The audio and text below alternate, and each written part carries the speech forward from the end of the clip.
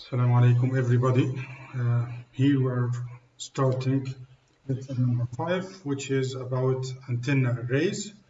In this lecture, we will be talking about like some introduction, and then cover the most elementary arrangement of an array, which is just two-element array, and this is very useful to study the bigger and more general setup for n-element array, which is 1D array.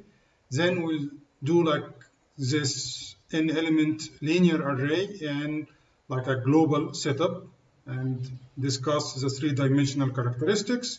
Then we'll go into the more sophisticated and in the same time the more practical setup for planar array, which is 2D array.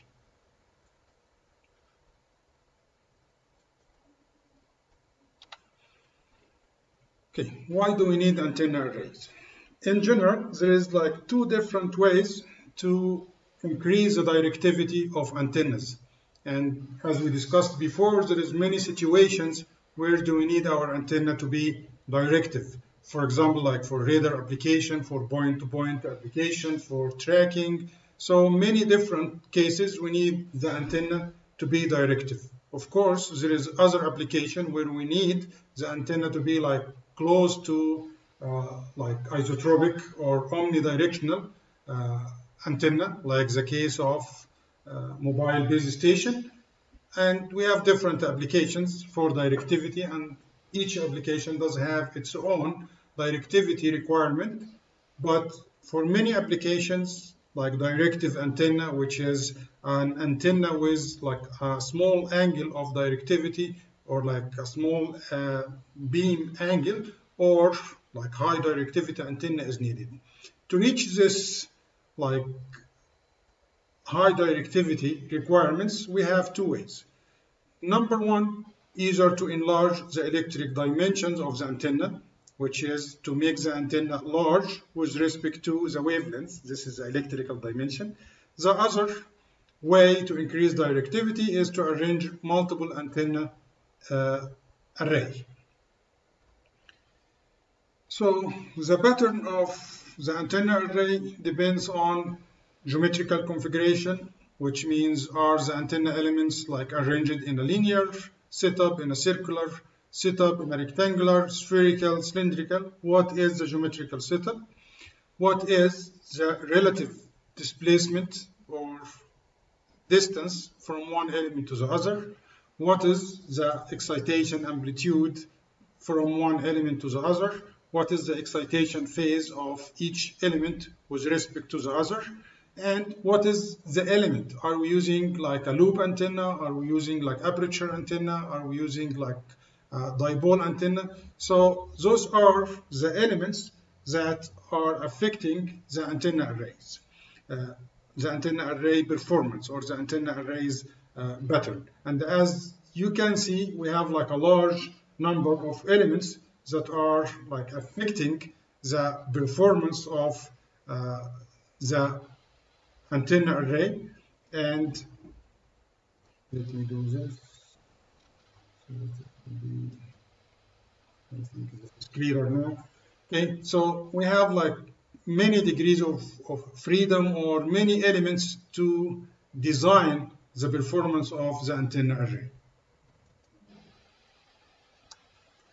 So as I said, the first item that we're gonna study is two antenna array. So an array that is composed of just like two elements, and this is the simplest it can be. Like less than that, it will be an individual antenna. Okay, so what is the setup? The setup is two elements, two antennas, and we would like to study the pattern of this setup. What is the total radiation pattern from this antenna array? So the simplest setup that we're going to have is the one shown here, where we have element 1 and element 2 like placed along the z-axis on a symmetrical way. So if the two elements are separated by distance d, first element will be d over 2 at z equal d over 2, and second element will be at minus d over 2. The observation point is this point here, and this observation point will be like doing the antenna radiation pattern. So this observation point is in the far field, which means r, or the distance of the observation point with respect to the center of the antenna array, is much larger than the separation between elements. So r is much larger than d. Of course, like this sketch is not like to scale. So this is the exact geometry of the problem, but of course, in order to simplify the solution, we'll do like a number of approximations that simplify our setup. So let us here pay attention to a number of things. So here we are assuming the element of the array to be infinitesimal dipole, so very short dipole, and we assumed also the dipole is horizontal. The dipole is parallel to the xy plane. So this is number one. Number two, let us pay attention to the angles and distances. So the angle between z-axis, which is the axis of the antenna array, and the direction of the observation point is θ1 and θ2. From the center, it is θ. Distance from element 1 is r1. Distance from element 2 is r2. Distance from the center is r. So let us recall this configuration of the exact geometry of the problem. Okay, for simplification, which is very accurate approximation, we will solve the problem assuming this setup. And this is a very good approximation if you remember that r is much larger than d. So the observation point is very far. So those three lines actually can be approximated as parallel with a very small error between θ1, θ, and θ2. So this is, we'll assume that when we are very far, or when we are in the far field of this array, we are looking at the observation point with the same angle θ. Okay, so this is the approximation that would simplify our solution. Now we'll assume the two elements are fed with the same magnitude with different phase. So the current, the input current or the maximum current of element 1 is I naught e to the j beta over 2. The input current for element, or the maximum current for element number 2 is I naught e to the minus j beta over 2, where beta is the phase difference of the excitation between element 1 and element 2, and we separated them this way. And as I said, this approximation is when r is much larger than d. So now we are interested in finding the total field radiated by this array. So we want to calculate the total field at the observation point. Total field is coming from radiation of element 1 plus radiation of element 2. So now let us see from the dipole antenna lecture what was the radiation from a single element. So this is the radiation from a single element in the far field. It's an infinitesimal array, and this is the exact solution. We have three components, ER, E theta, and H phi of radiation element. The ER is proportional to R square, and the two other components, E theta and H phi, are proportional to R. In the far field, ER will be decaying much faster than E theta and E phi, and we can neglect ER. So now the radiation from an infinitesimal element placed along the z-axis, so this is placed along the z-axis, at the origin. This is the expression. The expression for E theta is some constant j eta k L divided by 4 pi multiplied by the maximum current. The maximum current I naught, and this is the propagation factor that I like sort of like circled here, e to the minus jkr over r. So this is the radiation element, or sorry, the term that is showing the radiation, and this is sine theta. Now pay attention that theta is the angle between the axis of the infinitesimal element and the direction of like radiation, or the direction to the observation point. So pay attention to this factor, because it will be like very effective, or like very dominant in affecting the performance of this array. So now this is the radiation from a single element, but this radiation is for an element that is placed along the z-axis. Remember that we are like studying this case, an element that is parallel to the xy. So this is like the theta here is not the same as the theta here. So theta in this expression is the angle between the axis of the element and the direction of the observation point. So now let us go to our problem where we are interested in finding the total radiation. Total radiation is the total field at the observation point, which is radiation from element 1 plus radiation from element 2. Both elements, as we can see in the previous slide, we have this constant j eta k L 4 pi. Those are all constants. Also I naught is constant, and remember that here the input or the maximum current is I naught e to the j beta over 2. Here it's e to the minus j beta over 2.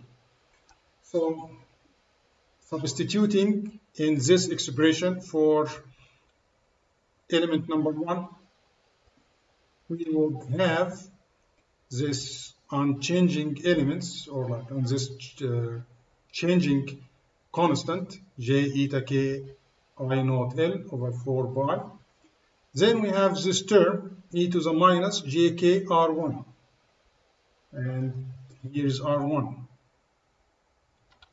Okay, for element number 1, e to the minus jk r1, and this is minus minus, which is plus, so we have j beta over 2, which is the phase of the current feeding element number 1.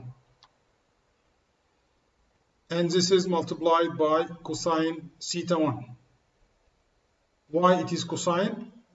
While here it is sine. Okay, so now sine is theta is the angle between the axis of the element and the direction of the observation point. Here this is the angle.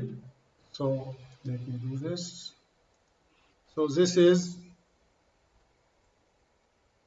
the direction of the axis. So this is the angle theta that we have into our expression.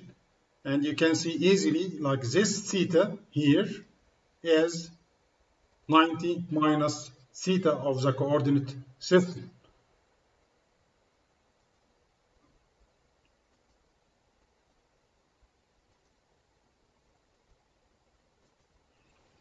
That's why in the expression here we have cosine theta 1, cosine theta 2 instead of sine, because of the arrangement of the antenna element, which is parallel to the xy plane rather than along the z-axis. Okay, so this is like the factor from element number 1. This is the factor from element number 2. So this is distance R1, this is distance R2. This is angle theta 1, this is angle theta 2. This is phase plus, goes minus minus, plus beta over 2. This is minus plus beta over 2. So this is the total electric field of the two elements. Now we're gonna apply our very famous approximation, which is for phase variation for this element, we use different approximations than for the amplitude element. So amplitude element here is 1 over R2 and cosine theta. So this is amplitude and this is the phase. For the phase element, R1 here will equal R minus D cosine D over 2 cosine theta. Okay, let us go back here. So we can say that, okay, this is R1. We can, if we put like a 90 degree here,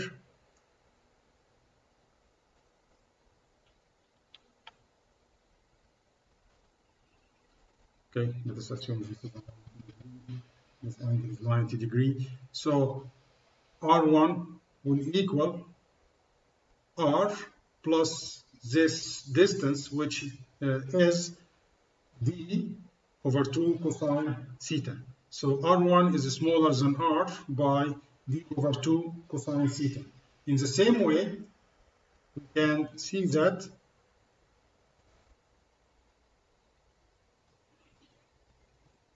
R2 is larger than R by the same distance, which is the length of this element, which is D over 2 cosine this angle, which is theta. So we go back here. Okay, so as I need to change this back to laser. Okay, so R1 is smaller than R by this value.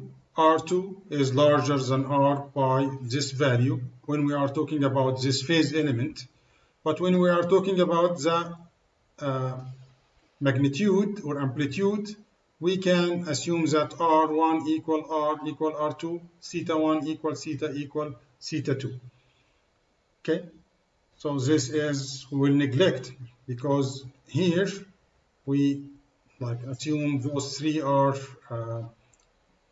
parallel, so that's why we use just one theta, and this is a very conventional approximation for this problem.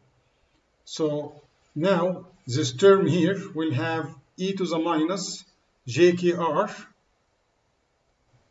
multiplied by e to the minus jkr, d over 2 cosine theta minus beta over 2, and this term here will be similar. So r will be r1 will be r, cosine theta 1 will be cosine theta, r2 will be approximately r, cosine theta 2 will be approximately cosine theta. So the summation, we take r outside, cosine theta outside, and also we take the part, that is e to the minus jkr outside. Here we'll have from element 1, what is remaining for the phase is e to the minus jkd cosine theta plus beta all over 2, and another term with minus sign. So this is e to the j angle, e to the minus j angle, which is cosine twice the cosine of some angle. So this, if you look back, you will find that this element, this coefficient or this part, is the radiation from a single element placed at the origin. This is, and that's why it's called single element. Then this 2 factor is the array factor, or which is caused by having 2 elements in our array. So this kind of derivation is showing us that the total field radiated by an array equals the multiplication of two factors: the single element, the radiation from a single element, multiplied by the radiation component that is related to the array arrangement, and this is called the array factor. The total field is the radiation, or sorry, the multiplication of those two elements.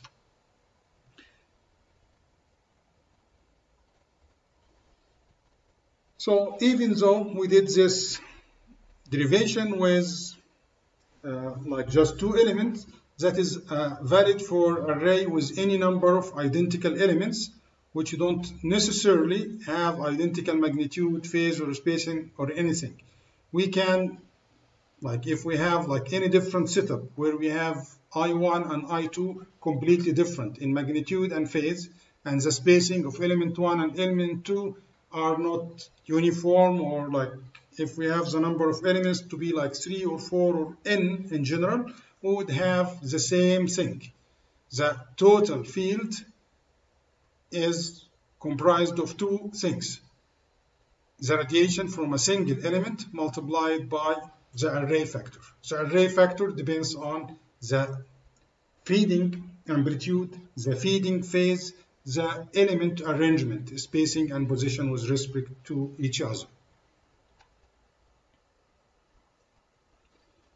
So in our case, for two elements, the array factor does have this expression, which is 2 multiplied by a cosine function. So the total, like the maximum of the cosine function is 1. So the maximum of the array factor will equal 2.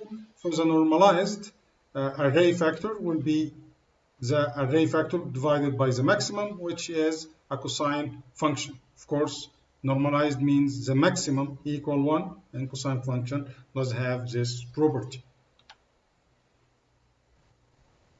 Okay, so now we would like to examine like how this array will affect the radiation pattern. So we'll consider like an array factor. We would like to examine the array factor and total array pattern for the case of two infinitesimal dipole under the following conditions. Condition number 1, D equal lambda over 4. D is the separation between the two elements, lambda over 4, and they are in phase. This is number 1.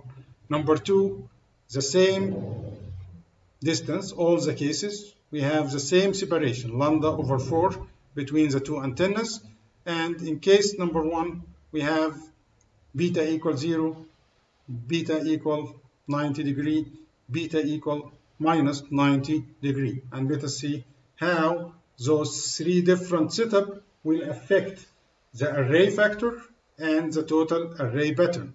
Total array is the multiplication of the element factor, which is proportional to cosine theta, multiplied by the array factor, which is cosine of this expression under those three different setups.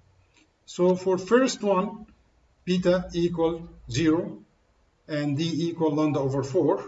So if beta equals 0 here, D will equal lambda over 4.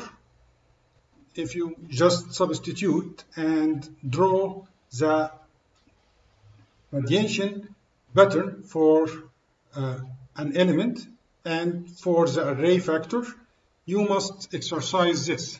And here in this case, we have like two planes where we are interested in. We are interested in the elevation plane. In this case, the elevation plane would be like ZX or ZY plane, and the azimuthal plane in this case, which is the XY plane. So what we have here is the elevation plane. So we have like this cosine theta. Remember that we have our antenna axis, not the array axis. Antenna axis is along this direction, so like it has this H shape with theta. And for the array factor, this 1, you can draw the expression, you will find it like this. So the total would be the multiplication of the two. We would have this plane here, and this is theta as a function of theta. So this in the elevation, we have this expression. You can also try to draw this for the xy plane. So where the variable is phi. And if you can see here, we have no dependency on phi. So that the phi, like on the xy plane, the only variable is phi. We would have like theta equal 90. So we have 0. So 90 equals 0. So all of this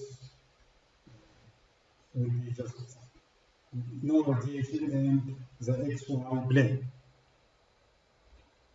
No radiation in the xy plane. So everything is uniform and equal to 0. Okay, second case, which is same separation but different phase difference between the two elements. We draw the same element factor, but now because beta is not 0, we would have this like array factor. First, we need to like just substitute here and draw this function. Now we go for like the total radiation. It would be the multiplication of those two. So we'll have like this shape. So the majority of the radiation is going into this direction. You need to like do this exercise yourself. You draw it yourself and like make sure that you produce the same sketches or same graphs. If we go for third case, we'll see that the same element factor, the array factor, changed this way, and the total like result would be this expression here. So again, you need to exercise this and sketch the array factor yourself and make sure that you know how to do the multiplication between the array factor and the element factor, or the element radiation factor. Okay, so now we move to the next topic, which is like n element of linear array. Of course, like there is a lot of like formulas that you're going to see today, and these formulas are not being memorized because we need to change this formula. We need to know how to drive the equation. For example, here for this geometry, we are assuming the antenna array to go this way. All the elements are going from 0 to the positive z direction. For some other derivation, we can put those elements like symmetrically around the origin. So like half of the elements in the negative z and the other half on the positive z. So the derivation will be different. And from now on, we'll not pay much attention to the element. So we'll assume just they are n element, because what is really like we are searching is the array factor. We know that the total radiation equals the element radiation multiplied by the array factor. So the element radiation is not like the focus of this lecture. From now on, we'll just like focus on the array factor. And for this arrangement, we have n, capital N element of like array antennas arranged from origin up to ND in the Z direction.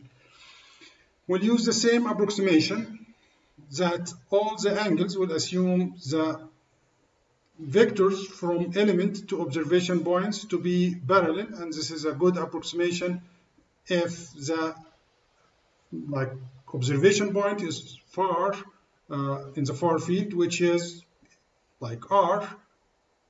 In this case, R equal R1, because R is from origin to the observation point. So if R1 is much larger than, in this case, ND, which is the array like spread, the antenna array spread, n multiplied by d. If R1 is much larger, much here means more than 10, much larger than this distance, we are in the far field, and this approximation of assuming the vectors from element to observation point are all parallel, so we have all the angles here equal theta. So what we are behind here is we need to calculate the array factor for this arrangement. Okay, the array factor would be like this element for element number 1, element number 2, so on and so forth. So here we will assume that each element is fed with the same, amplitude, and we have just variation of beta from one element to the other. So the first element is fed by current I0 with 0 phase. Element number 2 is fed by the same current but with phase equal beta, and for element number 3 it's same amplitude with phase equal to beta. So the phase from one element to the other is progressing by beta. So the array factor, this is very similar to what we did here. For two elements, we have this, like same amplitude and phase difference element here, in this case for two element array, we have beta over 2 phase for element 1 minus beta over 2 phase for element number 2. So this is the array factor. We are doing similar thing here.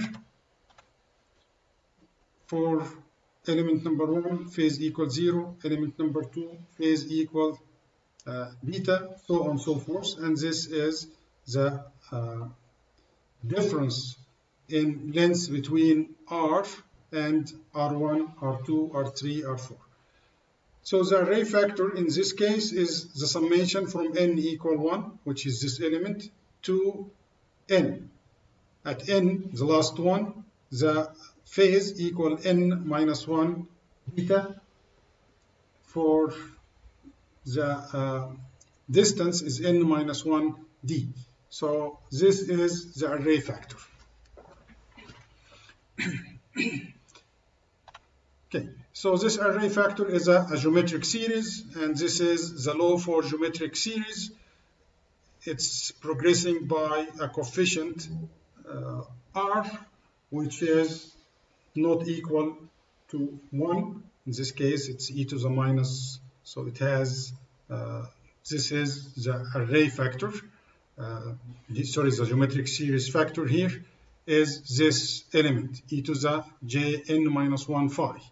So this, psi, this psi equal kd cosine theta plus beta. So if we just come here, we'll find that this element, element number 2, is kd cosine theta plus beta.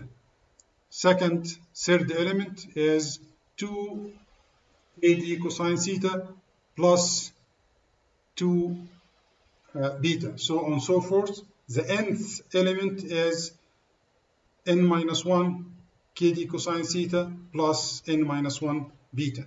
So we can write the summation as this, and this is the geometric series factor, and the array factor in this case is the summation from n equal 1 to n equal capital N, and from the geometric series summation law, it is 1 minus the geometric series factor to the power n, which is the number of elements, divided by 1 minus r. So apply this to our case.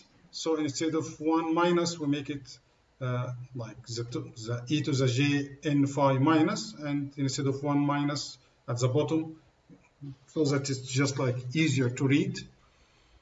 So now we can take like half this coefficient out, so e to the j n psi over 2 outside, what is remaining from element here, e to the j n psi over 2 minus e to the minus j n psi over 2. We do similar thing at the bottom. You can see easily this is twice j sine of this factor, and this is 2j sine this angle. So the array factor will equal like some phase sine n over 2 psi divided by sine psi over 2. If we are talking about the amplitude of the array factor, this phase element is not important, and we are like left with sine of n over 2 psi divided by sine half of psi, which is like the sinc function.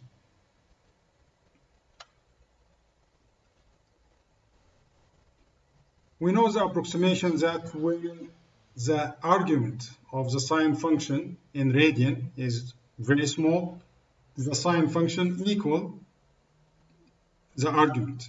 Sine 1 half of psi will equal half of 50 psi approximation. It's a very common approximation. And this is like sine x by x, we know. Sorry, or it is sine like nx by x. And we know the peak here equal n. Where is this coming from? The peak is happening at the derivative of this function equals 0, and this is happening when psi equals 0. Sine 0 over sine 0 is not defined, so we just differentiate the numerator and differentiate the denominator. We find that the maximum of this function equal n. If we divide it by n, this will be the normalized array factor. So the normalized array factor equal approximately, when psi is small, it is sine n psi over 2 divided by n psi over 2, sine x over x. Remember, what is psi? Psi equal kd cosine theta plus beta. What is beta? Beta is the progressive phase of the antenna array. From element to element, the phase is increasing by beta. So for first element, phase equals 0. Second element, phase equal beta. Third element, phase equal to beta. So on, so forth. And D is the separation from one element to the other. First element is at z equals 0. Second element is at z equal d. Third element is at equal to d. So on, so forth. So this is the epsilon. And this is very important to know what are the elements that are affecting epsilon, which is our antenna array design. The phase and the spacing between elements, and in this case the amplitude is not a factor because we are assuming uniform amplitude for the antenna array.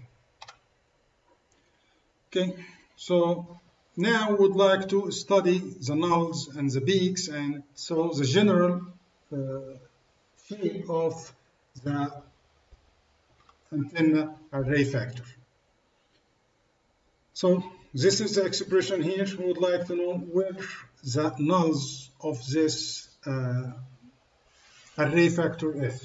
Where are the angles, or what is the conditions for this array factor to equal 0. And we can see that this will equal 0 if the numerator equals 0, but the denominator doesn't equal 0. And this is happening when this argument here equal 0, but this argument here doesn't equal 0. So again, this will we'll have 0 if this factor n psi over 2 equal like any integer, positive or negative multiplier of pi, while the bottom doesn't equal 0. And this is happening at these cases, which is n psi over 2 equal plus minus n by, except for the first element, because for the first element the numerator and denominator equal 0, so it is a peak, not a null. So this is the condition for the nulls. N psi over 2, which is n over 2 kd cosine theta plus beta equal plus minus n by, and we can just do the math and find the nulls angle is happening at this expression. Remember here, this array factor just depending on theta. There is no dependency on phi. Why is that? Again, this is because of the symmetry. We have symmetry with respect to phi because all the elements are on the z axis, so there is no effect for phi. The only effect is for theta, and those are the angles for theta to equal null at n equal 1, 2, 3, 4, so on and so forth. So this expression is to find the nulls. Again, nothing to memorize. You need to learn the procedure and learn how to apply this null condition and avoid the case where we have 0 over 0, because most probably this is a peak, not a null. So you need to learn and understand the procedure so that you can do it yourself. So if we draw the array factor, and here we are drawing it in Cartesian coordinate, what we have actually is sine x over x, where in our case x equal n psi over 2. So we would have a peak at n psi over 2 equals 0, which is at psi equals 0. We have a peak, and this peak is, because it's normalized, this peak equal 1, because this is the normalized array factor. The first null will happen when n psi over 2 equal pi. Second null is when we have 2 pi, so on and so forth. And this is again a Cartesian drawing or sketch for the array factor pattern. From here we can get side lobe level, we can get half power beam width, or what is the angle at which we have a half power beam, and this is half the half power beam width. So we can get many information about the array factor from this sketch, which is just a sinc function, the amplitude of a sinc function. The second important thing to study for the antenna array factor is the maximum. Where is the maximum? So the first maxima is happening, as we said, when we have the bottom, psi over 2 equals 0. So this is the first peak that we see. And this is, of course, happening when psi over 2 equal integer multiples of pi. So the first one is happening when m equals 0, when psi over 2 equals 0. So this is the first the first peak. So on and so forth. We can get the second peak and second maximum, so on and so forth. So the first maximum is happening at m equal 0, which is this case here, cosine minus 1 lambda over 2 pi d multiplied by minus beta. So this is the first maxima that we have. Second maxima will be happening at m equal 1. Third maximum is happening at m equal 2, so on and so forth. So there is some important definitions for some very common kind of antenna array. Broadside antenna array is an antenna array where its maximum or major or principal peak is happening at theta equal 90. End fire is where the maximum is happening at angle theta equal 0 or theta equal 180. So in general, those theta is measured from the axis of the array. So in our case, the axis of the array is the z-axis. So broadside means that the peak of this array factor is happening 90 degree or perpendicular direction to the array axis. The end fire, the peak is happening along the array or like in the opposite. So it is on the z direction or the negative z direction, and this is called end fire. Those are very common cases for, or like definition for antenna array. So we are saying, for example, this is a broadside antenna array, which means an antenna array that is arranged so its B is 90 degrees from the antenna array axis. End fire array is an antenna array arranged so that the peak of the antenna array is along the axis, either like positive or negative, of the antenna array. So we have like a 3D array factor pattern for the case of theta equals 0, d equal 1 over 4, n equal 10. We can see that the main loop or the peak is happening at theta equal 90, and here this is an array arranged along the z-axis. This would be like a broadside. Of course, we know those are called the side loop of the pattern. Here we have another case where we have broadside and end fire. So we have like two beats, a beat along 90, another beat along 0, and we can say it's the same, and another beat at 180. So this is an antenna array arrangement where we have broadside and end fire, both end fires loops into our array factor. So there is like another definition that's called like grating loop. Grating loop is like this case. So we have a peak or a maximum, and then we have another maximum where the maximum here and the maximum here are the same. So there is two or more main loops. In this case, the second loop is called like grating loop. If we have a third loop, it would be like a second grating loop. And if you check the condition from the like array factor expression, you can see that like the position of the maximum is happening at m equals 0. So if m equal 1, m equal 2, so there is a grating loop at 1, a grating loop at 2. And if you check the condition for this to happen, you will find that the grating loop, second maximum, well, just show up if the separation between elements is greater than 1.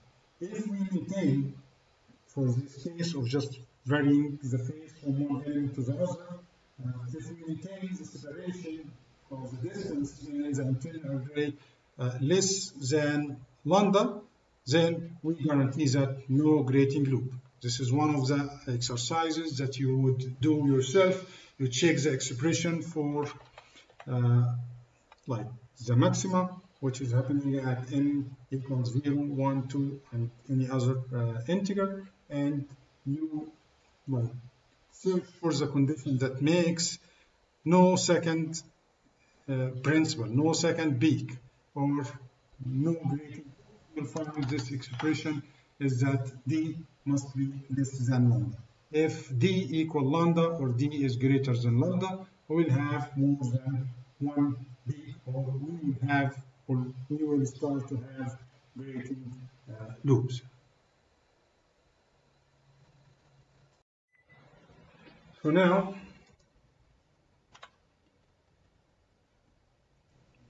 again,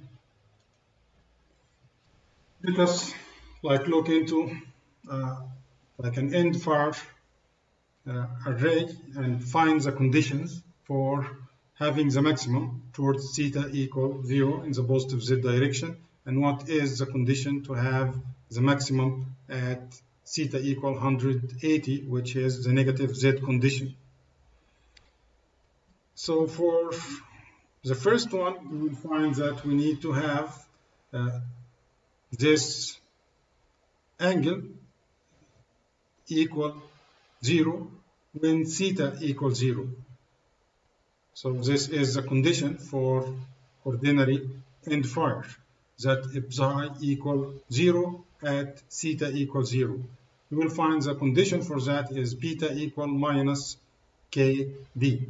The progressive phase from element to element equal minus kd. If we want the peak to be towards the 180, which is the negative z direction, then we need to have psi equal 0 when theta equal 180. And we'll find that the condition is that beta equal plus kd. So this kind of exercise that you need to have the skills to do it. And for example, like I can give you like certain setup and tell you, okay, I need this antenna array setup to have the array factor like end fire at angle equal 0, or like broadside, of course, at angle equal 90. If I said like broadside, I don't need to specify anything else. Broadside means the peak is 90 degrees to the array axis. And what is next is for you to find the conditions on psi, and from this condition you will find the distance and its relation to the phase, and so on and so forth. So, as I said, for maximum at theta equals 0, would have beta equal minus kd, and in this case, for example, if we have like n equal 10, d equal lambda over 4, this means that beta equal minus 90 degrees. For theta equal 180, we need to have like beta equal pi over 2. So in this case, for d equal lambda over 4, n equal 10, we have this normalized array factor, where is the peak is in the positive z direction at theta, so it's end fire at theta equals 0, and this is an end fire at theta equal 180. You can draw the expression, and you can, like in MATLAB, you can generate this graphs by drawing like the 3D pattern for this array factor. And one thing here that we noticed and talked about is that this linear array does have the ability to scan the beam or the array factor in one angle. So the array factor here is just depending on theta. And if we can control beta, the phase shift from one element to the other, we can do scanning. Of course, if we move the antenna spacing, we can do scanning, but this is a mechanical displacement. If we keep the antennas in a certain linear arrangement on the z-axis, and we have control, electronic control of the phase of feeding current to those antennas, we can do what is called like steering or like scanning with the pattern.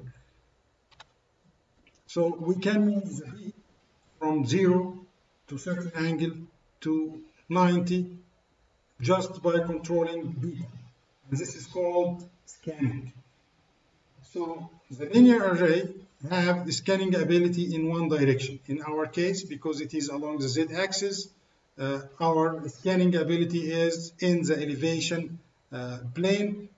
There is no ability to change with phi. So there is no azimuthal scanning ability. We just can scan in the angle with respect to the axis of the antenna array. In our case, it is theta. So the array factor can be scanned by controlling the phase at any theta, but at all the times it will be omnidirectional, which means for phi there is no like variation. It is all the same. Again, because of the symmetry, the antenna array are arranged along the z-axis, and also remember this is just the array factor better. Of course, this will be multiplied by the element factor, and the total would be the real radiation pattern of our antenna array. Okay, so what we studied so far is n element along the z-axis. What would be the case if those elements are not on the z-axis? What if they are on the x-axis or like y-axis or like in arbitrary direction? How this will affect the array factor? This is the topic here. So let us consider that instead of having our antenna array elements arranged on the z-axis, now they are arranged on the x-axis. What would be the case? So if you remember, for the array factor, it is the magnitude multiplied by certain angle, like psi, where for the case of elements along the z-axis, we have psi equal kd cosine theta plus beta. Okay, when we change the antenna array axis, what is really changing is the angle theta. So in general, cosine theta will be cosine gamma, and this gamma is the angle that we're going to talk about. So what is gamma? Gamma is really the angle between the observation direction AR and the antenna axis, which is the definition for theta. Theta is the angle between the antenna array axis, in this case it was z-axis, and the direction of observation point. So in general, the gamma angle is the angle between the observation direction and the antenna axis. So in this case, using the dot product property, cosine gamma will equal A axis dot AR. So this A axis can be AZ, so we'll have cosine gamma equal cosine theta. It can be any direction, it can be X direction, so cosine gamma will equal sine theta cosine phi. If the antenna array axis is the y-axis, cosine gamma will equal sine theta sine phi, and so on and so forth. It can be anything else. It can be like AU, any direction. We can easily find cosine gamma, which is the dot product of the unit vector along the axis of the antenna array, and AR, which is the direction of the observation point. As we discussed before, the normalized array axis is 1 over n sine n psi over 2 divided by sine psi over 2, where for the z-axis, psi equal cosine theta multiplied by kd plus beta, but for general it would be cosine gamma.